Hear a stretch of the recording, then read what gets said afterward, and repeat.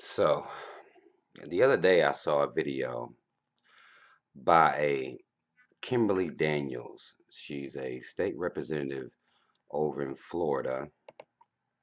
And when I saw this video, which I'm going to play for y'all in a second, I figured that we need to have a conversation, yo. Because Christians have been saying shit like they thank God for slavery for too long.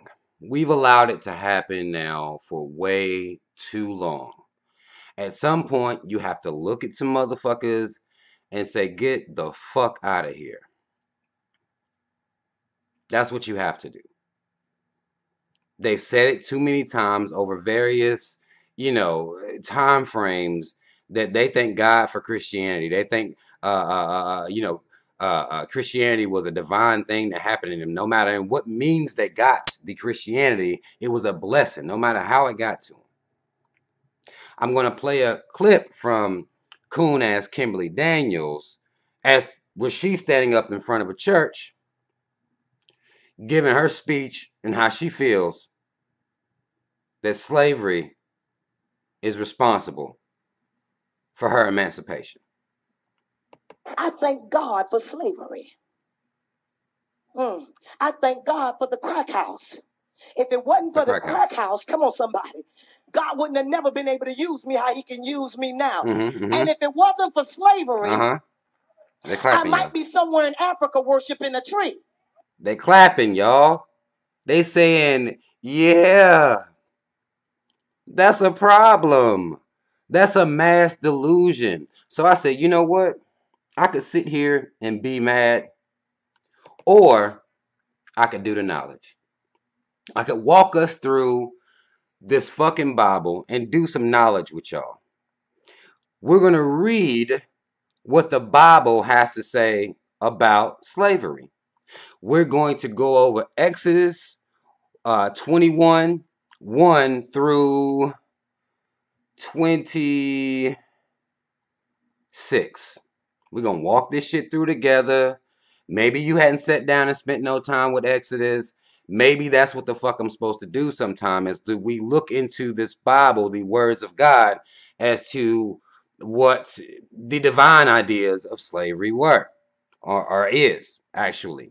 And you have Christians out here thanking God that slavery or that Christianity was beaten into them, brutalized into them through various methods by the European. That's just how it is.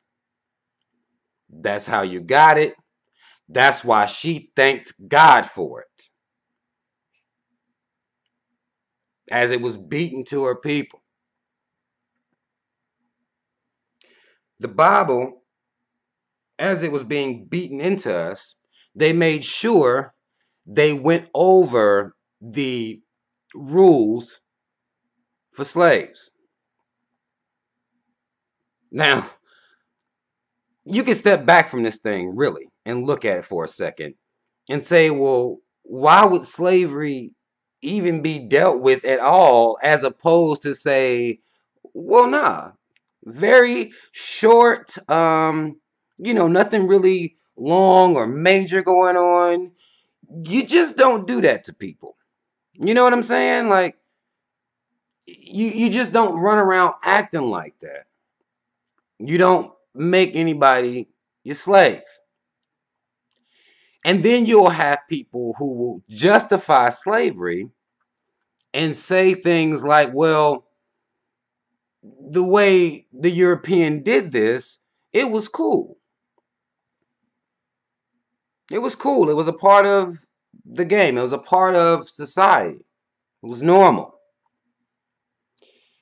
Just because something is normal doesn't make it okay. I don't see how you have this great, awakening to the love of the human being and nature and life and all these things that the Bible is supposed to be teaching you. How do you have this great appreciation and you write slavery into the Bible? Black folk. Come on, man. Really? So I figured we should at least go over it, because maybe the pastor ain't dealing with it on Sunday. I have no fucking idea what's going on up at the church on Sundays. I know when I went to church, it wasn't really dealt with. It's kind of one of those things in black churches that they kind of really don't really read over with you and yell at you very loudly. They don't really get into this part. So we'll do it. We're going to go through it together and learn together. All right? This video may be a little lengthy. So I'm going to go ahead and tell you now, we're going to go through this thing, break this whole shit down, and look at what God had to say about slaves. All right. Starts off, it says, now these are the rules that you shall set before them. Them being people, them being the, the masses. When you buy a Hebrew slave, the argument is that the black people are the original Hebrews. So we'll work that. We'll say, okay, shouldn't really matter here who Hebrews are. This shouldn't even be a thing. This is, my problem starts very early with this. So y'all can see how we're going to go through this. I'm going to have several problems with what I'm reading, I'm sure, because it starts off wrong. And if you start off wrong, you can't really build on bullshit, because you don't buy slaves. You don't treat people like that. You don't treat people as the bottom of the barrel. But fine, we'll move on from there. He shall serve 6 years, and in the 7th he shall go free for nothing. So freedom in 6 years. And on the 7th he can get the fuck up out of there. But he don't get no compensation. Just, I holla. Basically, see you later, man. Verse 3 says, if he comes in single, he shall go out single. If he comes in married, then his wife shall go out with him. So, if he married, his wife is she a slave with him already? But if he comes in married, they can walk up out of here together.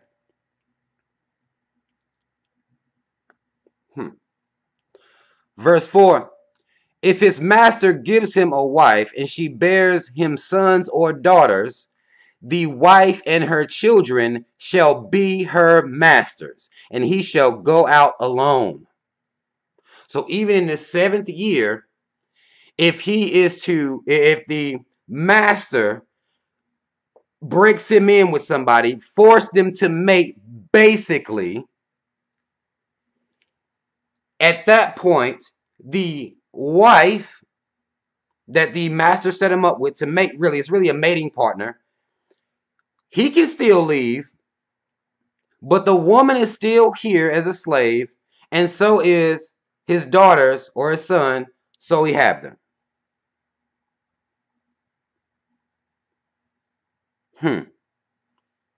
But he can still go, right?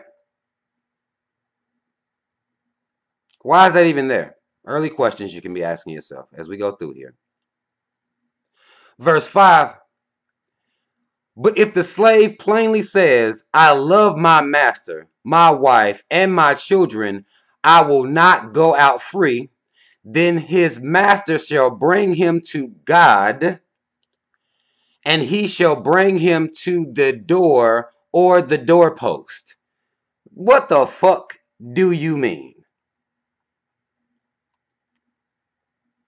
If he confesses that he loves the master who is even treating him this way,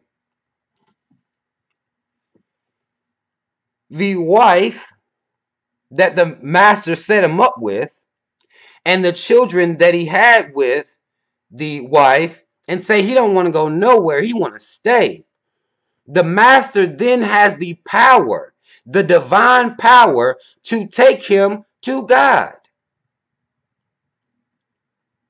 Nobody who is engaging in slavery is walking up on God, just bringing him people to fucking talk to. But this is in the Bible, So it's real to people. Bring them up to the door. What? Okay. We'll continue. And his master shall bore through his ear, or bore his ear through with an awl, and he shall be his slave forever. I mean, we only 6 verses into this fucking bullshit.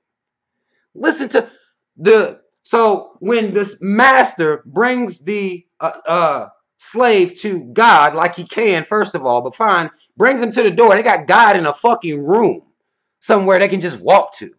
Well, put the slave by that door. You don't have to really show him God or anything like that. Just you're bringing him to God. God is in there. You ain't got to see him. At that point, the master want to bore through his ear with an awl. I said, well, if like many of y'all, I don't know. I was like, well, what the fuck is an awl? Let's look at what the fuck an awl is. Also known as a shank. It's what the fuck an awl is. So get one of these and bore through his ear.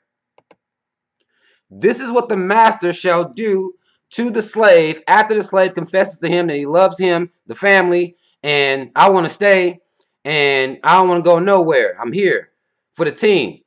So master takes him to the door of God and bore through his ear with a shank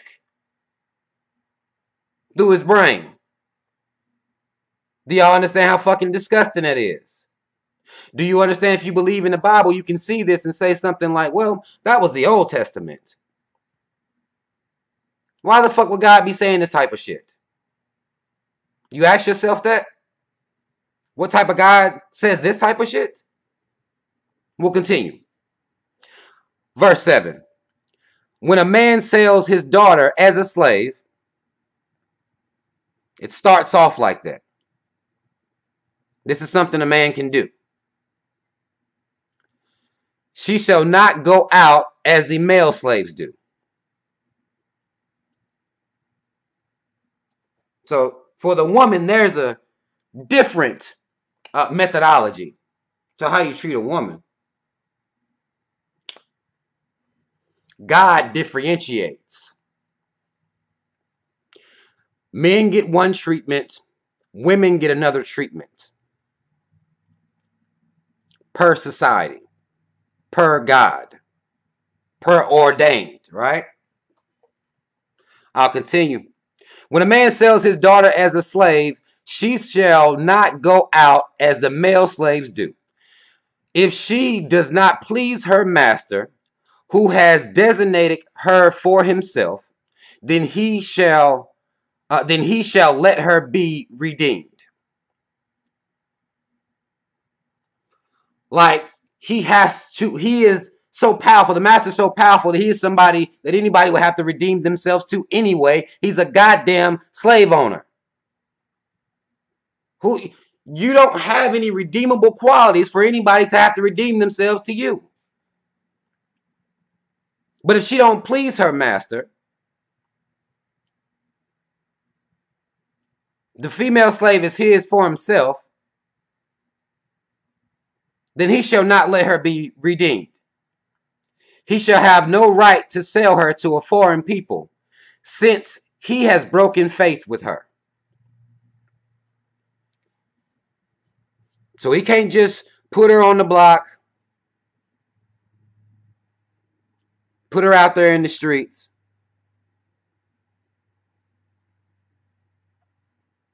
But he broke faith with her. Because it matters how the fuck somebody, a slave master would treat somebody. That matters. And the slave is out to please the master so good that it is divine. If he designates her for his son, he shall deal with her as a daughter. So if a slave master gives a slave to their male son, then the slave master is supposed to treat the slave as his biological child.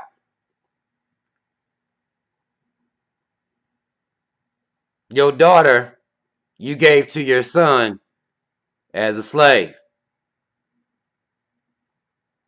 Huh. I'll continue. If he takes another wife to himself, he shall not diminish her food, her clothing, or her marital rights. So she can't leave, but the least he can do is feed her, clothe her, and don't take her marital rights from her. If he does not do these three things for her, she shall go out for nothing without payment of money. So basically, if the master does not give her food, clothing, or marital rights, he is breaking a contract deemed by God. If he breaks this contract, then she gets to leave scot-free, as they say. Why the fuck would God be saying this type of shit? What type of rules are these that you have for a Hebrew slave? Or certain people that you made to be slaves? What type of God are you? These questions don't get asked. This is the devil speaking right now. We'll continue. Verse 12. Whoever strikes a man so that he dies shall be put to death. So you can beat them, you can strike them, but you can't kill them, because if you kill them, you shall be put to death. By who? We don't know, right? God surely didn't do it, because there were slaves being killed on plantations. This is in recent history, beat to death. Didn't nobody put the slave master to death? But they saying he shall be put to death. Like, what laws are these that you're speaking from, and who is enforcing these laws? Because if you have the same people that are supposed to enforce the laws also carry out the rules to keep you in line with the laws, then it's already in the creation of a rigged system. What type God is this? To create a rigged set of rules, God is going to come deal with them. No, he ain't. No, he's not. That's not what God's out here doing. Soon as somebody do something, they get put to death. Again, it says, whoever strikes a man so that he dies shall be put to death. But it does not say by who. I'll continue. But if he did not lie in wait for him, but God let him fall into his hand, then I will appoint for you a place to which he may flee. Who? Who? Ain't nobody doing this. There is no okay, if these are laws per God, then something should be done when these infractions are happening. What you're saying should be happening, but it's not happening.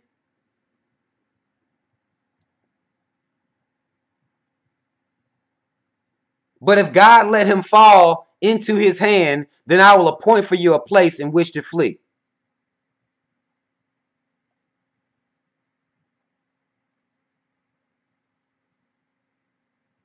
This doesn't make any sense.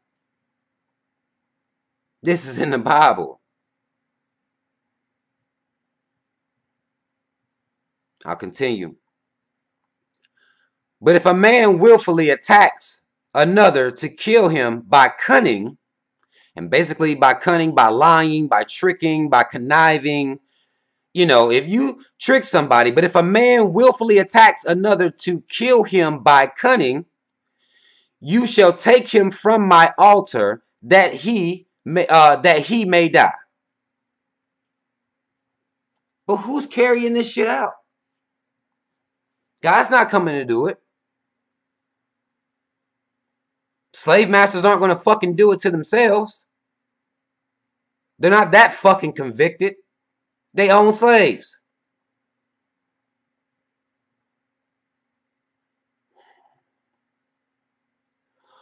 Whoever strikes his father or his mother shall be put to death. Whoever steals a man and sells him, and anyone found in possession of him shall be put to death. Like, a lot of death in here. Put to death. Not, I'm God. I don't have to put you to death. I can just erase you. I'm God.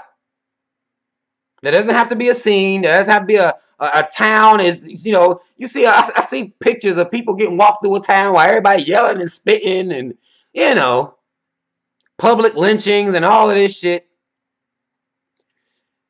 But this is what the fuck happens when you God. This is the type of shit that gets you off, I suppose. Sick motherfucker, if you ask me. Be honest with you. Some sick shit going on. Put to death.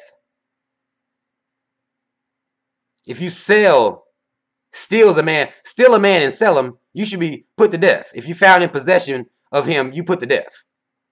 Who doing the killing? Like, the enslavers? Are they enforcing these rules? God? Is he enforcing these rules? Whoever curses his father or his mother shall be put to death.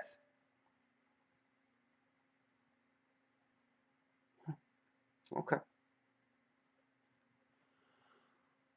When men quarrel and one strikes the other one with a stone or with his fist, and the man does not die, but takes to his bed. I'm not trying to like. I want this to be. This is some serious shit that's going on here. I don't want to, but just reading this shit, it's just like, what the fuck do you mean? When men quarrel and one strikes the other with a stone or with his fist, and the man does not die, but takes to his bed, then if the man rises again and walks outdoors with his staff, like, he who struck him shall be clear. What you mean? Like, only he shall pay for his loss, for the loss of his time, and shall have him thoroughly healed. What do you mean? You getting down to specifics of the rules? What happened? People fighting? God? You got rules for that? Somebody get into a fist fight, they don't beat him to death. He goes, lays down, get him a little rest, right? Gets up, walks it off, got him a cane already. Apparently, this motherfucker already, he said, walks outdoors with his staff. What's the rules for if he ain't got no staff? Like, what if he just wake up and walk? But fine, with a cane of some sort, holding him up. He who struck him shall be clear. It's okay if he, long as he wake up like, whoa, man. Whew, he got up, man. So it's going to be okay. So I owe him for loss of time because, you know, he was fucked up in the game for a while. You know, they can heal him up and stuff, man. I'm wild, I know. But he didn't die, so it's okay.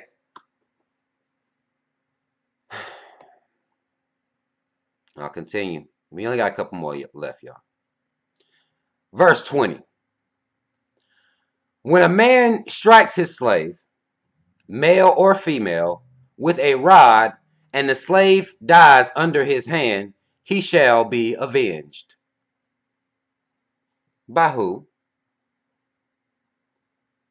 There's some people who went through, at least to my knowledge, 400 years of this, and this didn't happen. So, if this is true, Even though y'all may chalk it up as what y'all call the Old Testament. If this is true, how did, again, when a man strikes his slave, male or female, with a rod and the slave dies under his hand, he shall be avenged? By who? But if the slave survives a day or two, what? Come on.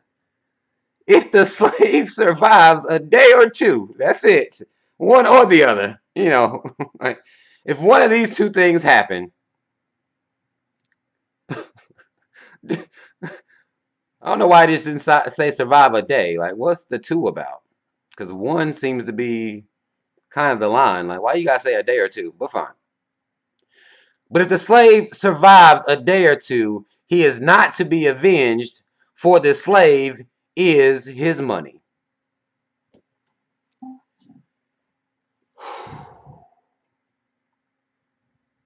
We are reading this shit together, y'all. I ain't making it up. It's not a matter of this can be interpreted some other type of way. It says it right here. If the slave survives a day or two, he is not to be avenged. So no harm to come to the person who beat him, which will be the slave master.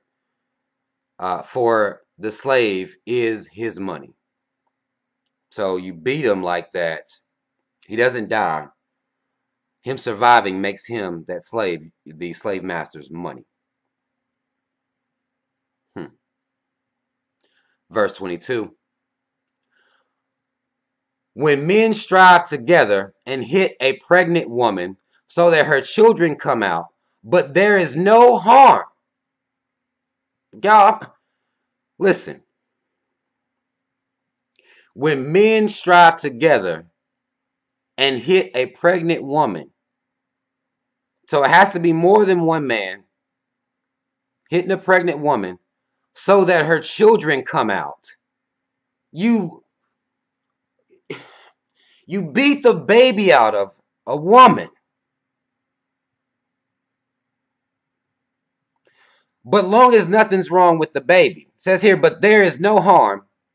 The one who hit her shall surely be fined. Not put to death, like the rules for any slave getting out of line. They shall get fined.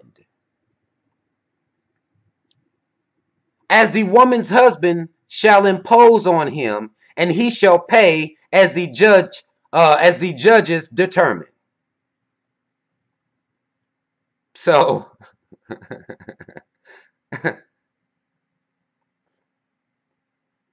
if I beat your wife till a baby comes out of her and the baby doesn't die, I owe you some money. My bad. Here's a couple dollars.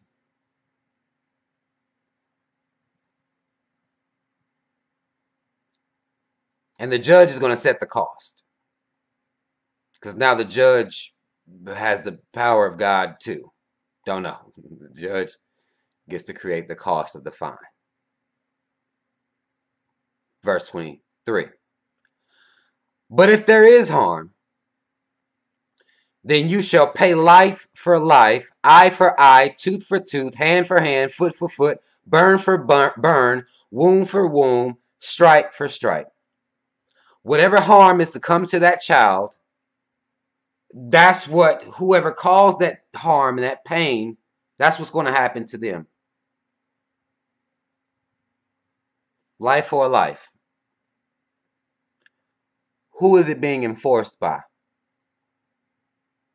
Is God out there doing this shit? Because I didn't hear about it. I'm just going to be honest with y'all. Again, if I'm tripping and maybe y'all heard about this and I just didn't hear about it, then fine, put me up on game. But if God said this and God is enforcing these rules, who was acting out the life for a life? White folk didn't run up on other white people treating their slaves any type of old way and they killed them for it. That wasn't what was happening. It was normal. There was no consequence for doing this shit. Who's there to enforce these rules? Last verse right here, I'm going to read. 26. When a man strikes the eye of his slave,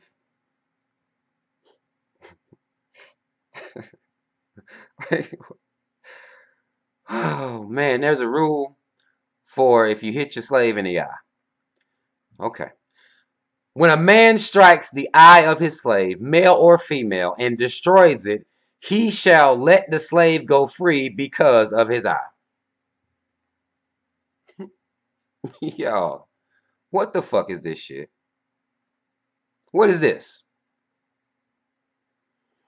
If a slave master hits his slave in the eye so hard, say with a brick or some shit, destroys his eye, then the slave gets to go home.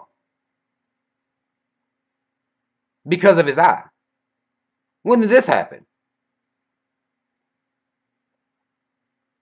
Slave masters would do this to slaves all the time. Knocking eyes out. Brutalizing slaves. He shall let the slave go free. Who gonna enforce it? God? When was it enforced? If he knocks out the tooth of his slave. Y'all listen. Like, listen to how crazy this shit is. If he knocks out the tooth of his slave, male or female, he shall let the slave go free because of the tooth. So eye or tooth, then they get to go free. But you can cut off feet. You know, willy-nilly. We don't really get into all of that. They wouldn't have had to write all of this if it just would have been, well, you just don't do people like that. There's no such thing as slavery. I am God, therefore I say this. If I'm going to be saying something, if I'm going to try to make a goddamn impact on the world, if I'm going to be God and I get to choose what I say, well, I'm just saying no slavery. If I'm God, I'm not breaking it down as to how to justify it or anything like that.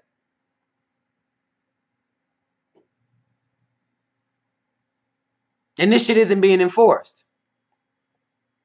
You get black folk out here who would justify this shit, justify this book, justify the treatment of their people and how they got it. Slavery was a normal thing.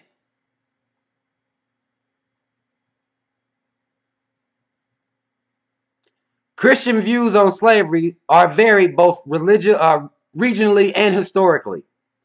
Slavery in various forms has been a part of the social environment for much of Christianity's history, spanning well over the 18th centuries into the early years of Christianity. Slavery was a normal feature of the economy and society in the Roman Empire.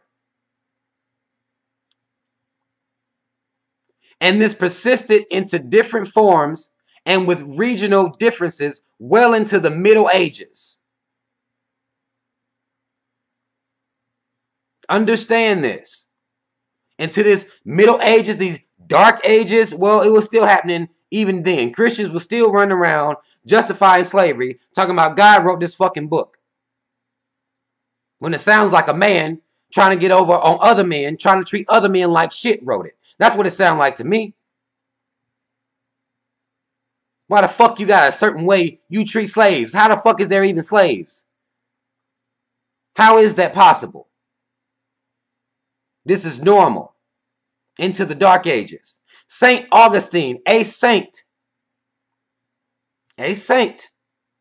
described slavery as being God's intention and resulting from sin.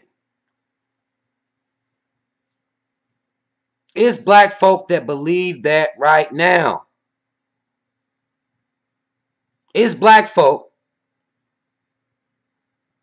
that believe that slavery and what black people are going through is what God wanted based on us sinning. This is what St. Augustine said.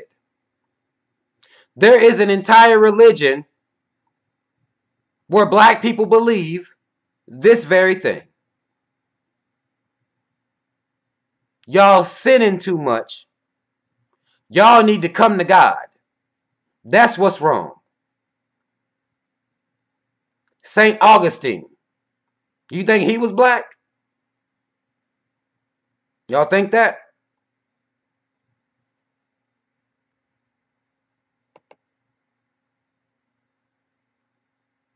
He don't look black to me. Not from this picture of him. St. Augustine. They said it'll blow it up a little bit. This is St. Augustine.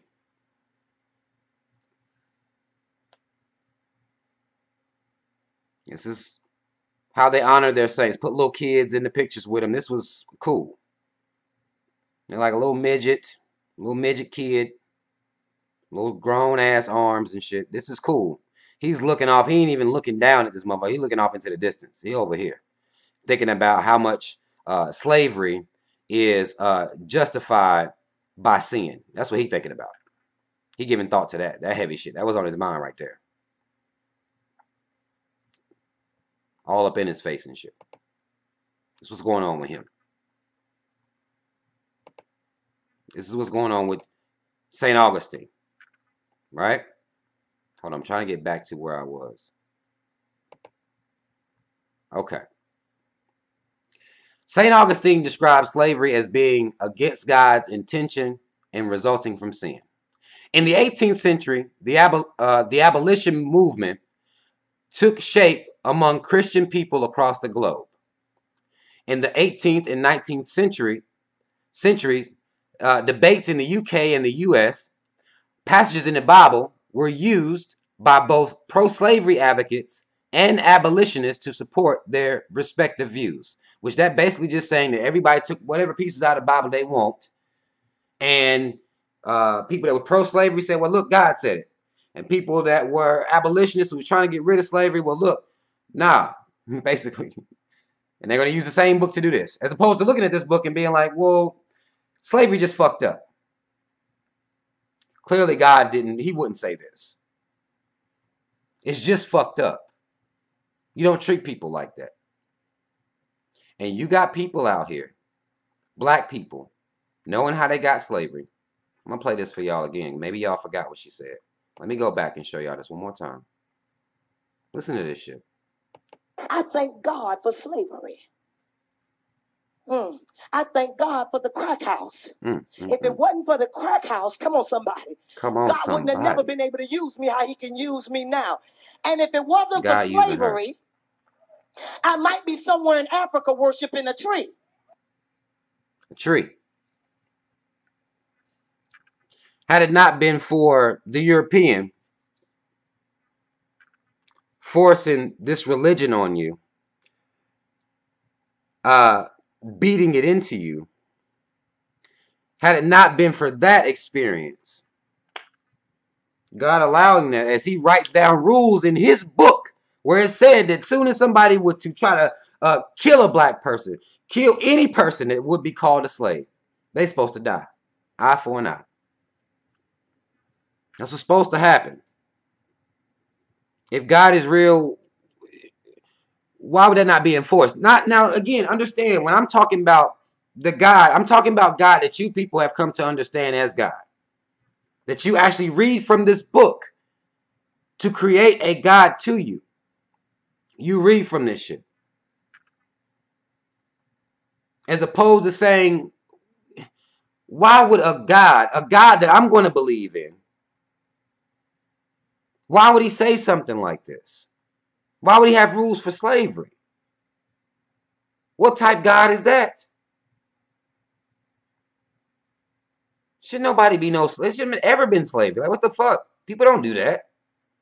They know what people do to an entire group of people. Beating them. Mating them. Owning their children. That's not what people do. God don't write down rules for that. God didn't write this book. Y'all can go wherever you want with it. I know people like to go and say it was Hebrew. I don't care who wrote it. the God they had, the nigga they was talking to? Nah. I don't see it. I don't see it. I don't see the connection. I don't see the connection.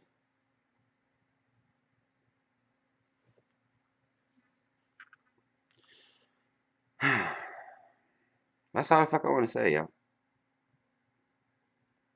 I figured we'd walk it down together because it's in a book that people really believe in, and it doesn't make any fucking sense that it's even in the goddamn book. But we don't look at it like that. Too many people are thanking God for slavery, acting like that was a blessing of some sort. For it to be forced upon you, how is that a blessing? And although you've worked it out in your mind that that's not who God is, if you're reading who God is from that book, if you're getting your ideas of what God is from that book, you do not get to leave out this shit right here. You don't get to leave it out because there's a New Testament. That was the old God. Why the fuck would a God ever okay slavery?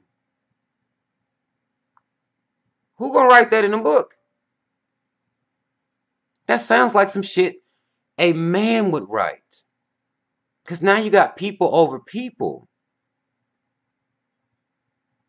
And we're not even talking about on the food chain. We're not even talking about what would be called natural order.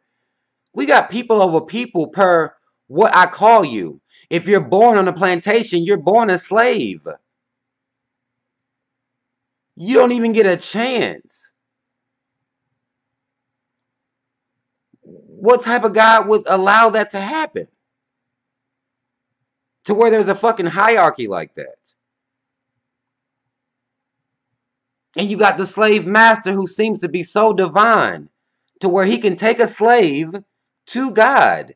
So y'all telling me that God changed, but at one point in time, he was sitting in the room waiting on slave masters to come bring him black slaves that wanted to stay because they mated them with other slaves and had a family with them. They chose to stay. You telling me God was waiting somewhere in a room while this slave master shanked down or stuck a shank in a black person's ear?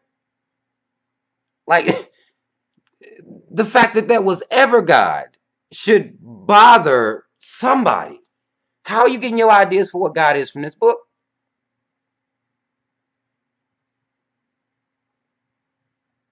Because if y'all saying God is real and he active and he moving, then I would think he would be, or would have at some point enforced the rules that this book says that he enforces. But that didn't happen. Why aren't we thinking about that? It's not happening right now. Ain't no eye for an eye. It's like, if God alive and he moving, where is that? Why it ain't happening? Who's enforcing these rules? What the European was able to do with this religion was to make himself the God and the slave master, the enforcer and the slave master. Like, I don't understand why y'all don't see that. And I don't care if you tell me this was an old Hebrew, this ain't the original, this the one y'all reading from. This the one right here y'all reading from. Shouldn't be no slaves in it. That's all I'm saying. But I know this video was long, y'all. I know it was. But I really wanted us to learn and read this shit together. Because again, if you were raised in black churches like me, the pastor's not really dealing with Well, who is this guy? He'll go to the Old Testament to grab him some stuff. I've even heard pastors justify slavery. I've heard of that. Black ones that will thank God for it. So I'm like, now this lady done said this shit is coming back out. The conversation's coming back up, and I wanted to go in here and we talked about the whole thing.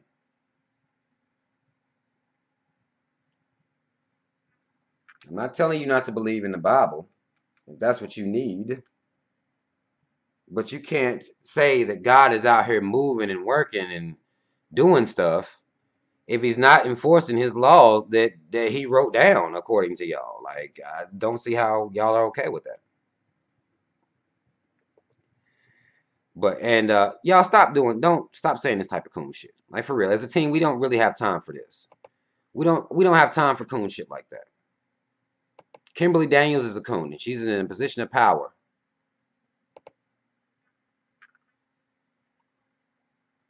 Mad love, y'all. Subscribe. Follow me on social media. Share the video if you feel the need to share the video, y'all. I'm just trying to get us to thinking logically about this shit. That's all I'm out here trying to do. You can love it or hate it, but I'm going to do it. Mad love to you. Shout out Team Rob. Y'all already know what it is. I'm out.